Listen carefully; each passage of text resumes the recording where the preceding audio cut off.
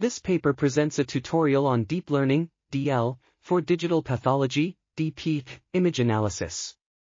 The authors use an open-source framework called Caffe to address various DP tasks such as nuclei segmentation, epithelium segmentation, tubule segmentation, lymphocyte detection, mitosis detection, invasive ductal carcinoma detection, and lymphoma classification.